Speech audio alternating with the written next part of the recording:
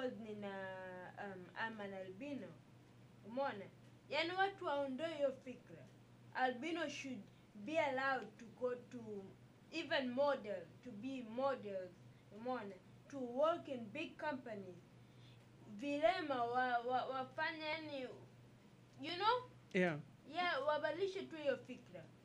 So kwamba wabaki pale pale, okay mimi ni kilema, okay ameninyanyasa because mimi no. Nenda mbele. Chukua hatua. You failed it, take it again. Take it again. Hivyo mpaka utakapofaulu. Yeah, that's how I want it. Umesikia mtazamaji wa Jitambue Forum, eh?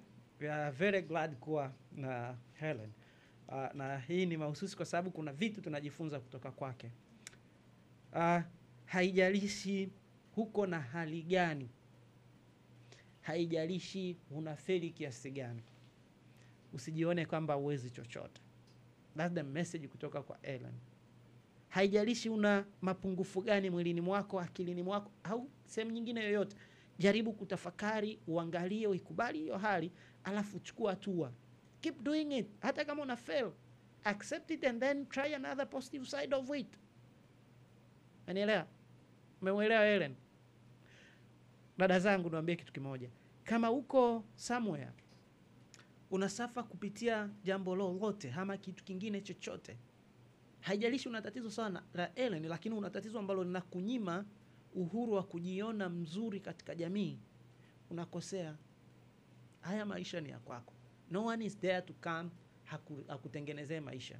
Ulizaliwa peke yako, alafu siku ya kufa unakufa peke yako. So jua hata matatizo ya maisha ni yako peke yako. So unao wajibu wa kurekebisha hiyo hali. Hii hali yoyote ulionayo isikufanye ukaona labda kwamba utafute umaarufu kwa nguvu ndo uwe ujiachie, kwa mfano kwa wasichana kwamba useme labda kuwa na boyfriends wengi kuta comfort, right? Hau kuwa na kitu kingine chochote zaidi ya kujikubali kuta comfort. Issue ni kwamba jikubali. Endelea tuko bado tunaendelea kupata darasa kutoka kwa Hellen. Hellen, asante sana, unatoa darasa zuri zaidi. So here's the thing. Baada ya kuwa umejua, umewaadress hawa vijana, wewe kama wewe, ni nini unataka kufanya kwenye maisha yako? Mimi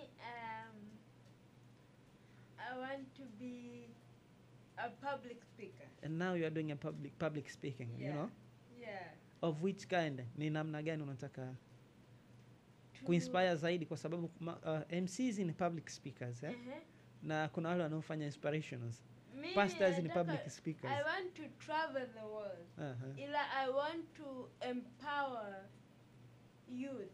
Yeah. To think otherwise. Yeah. To change their focus. Yeah. To motivate them to do better. Yeah. Because wao wana kitu cha kucontribute kwenye community. Yeah. Haijalishi ni cha kijinga, lakini wao unaweza kukiona cha kijinga, lakini in reality sio cha kijinga. So like for me, my main aim ni kwamba I want to empower youth ili focus, wabadilishe focus ya akili mwao kwamba they can do better things. Haijalishi na upungufu gani, they can do better things. Yeah, and they qualify 100% to do better, even better than the role models. Yeah. Who is your role model, by the way? Mimi sina. My role model was my dad. Yeah. Sorry. And yeah. So my role model ni my parents. My brother, my sister, and I look up to them. Yeah. The way they just jinsi wanavyoendesha maisha. Yeah. You know? Yeah. Jinsi yani hizo success nazozisikia kuhusu wao and everything. Yeah. Yani they are my role models. Yeah. Sina yani yule external yani. Yeah. Mtu mkubwa, lakini my favorite person ambaye nampenda sana ni Oprah Winfrey. Okay. Yeah. Wajibu wako kwa vijana ni upi kwa sasa? Kwa vijana wengine wa Kitanzania au kwa vijana dunia nzima? Mimi yani naweza kucomment au nikasema kwa vijana ni kwamba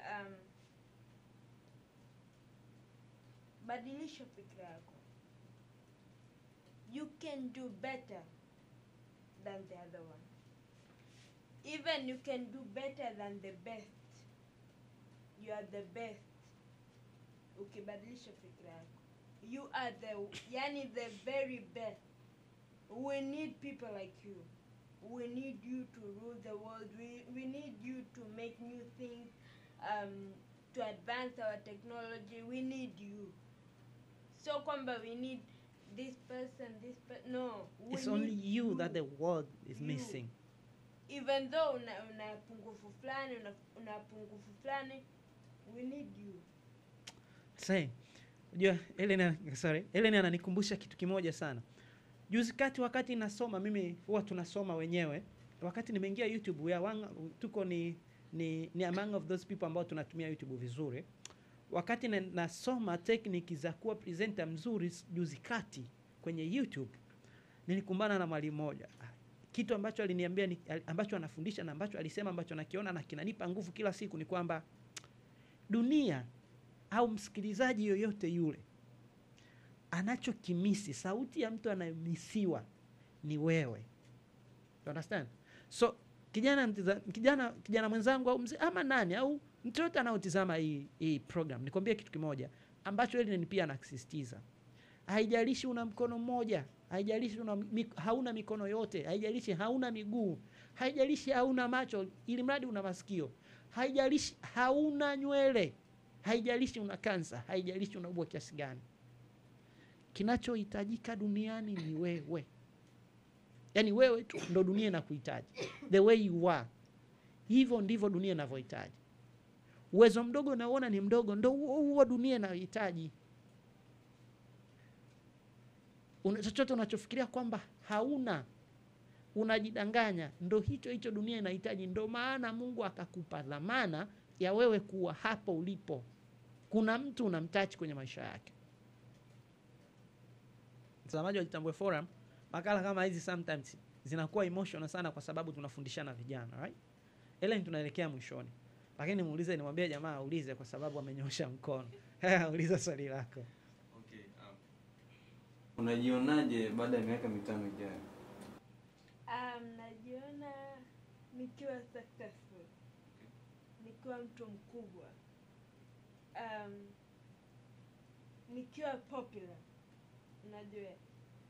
And najiona nikiwa nimeshika mic, nimesimama jukwani, nimevaa vizuri, nimevaa high heels, and na empower vijana kwamba wabadilishe tu focus yao, wabadilishe tu mawazo yao. That's all. Kwa sababu I don't care, yani wewe ni Muislamu, ni Mkristo, but yani badilisha tu fikra yako. That's the only thing that I want people to change. Thank you so much. I'm going to ask you 2 questions ambazo mara nyingi ni common kwangu. La mwisho, swali langu la mwisho litakuwa ni la kufungia. Ili la kwanza kabla ya kwenda la mwisho. Okay. Wewe ni kijana. Alright. Unajua design ya jamii tulionayo. I'm not going to talk about relationships. Stop that mind. Okay. Wewe ni kijana. Alright. Umekuwa South Africa, bahati nzuri umesoma Tanzania. Yeah. Ukiona mind ya wenzetu nje ni tofauti kabisa na hii ambayo tuko nayo Tanzania. Ule ushapu, how they do things, jinsi ambavyo wanajishughulisha, unanielewa eh? Sawa. Na hisi unakubali kabisa kwamba bado vijana wa Tanzania tuko nyuma, si ndio? Tuko nyuma eh? Okay. Unakubali kwa hilo? Mimi I just said okay. Endelea. Nazungumza, umepata experience ya maisha yote ya ujana ndani ya Tanzania na ujana na maisha ya South Africa, si ndio? Ambako ndiko nasoma. Tuna jamii ya vijana ambao unataka kuwa inspire. Wana mapungufu aidha katika fikra na katika kufanya vitu. Ukilinganisha na vijana wa kule uliko, si ndio? Wao wanachukua opportunities, wanachukua fursa, wanafanya vitu, si ndio?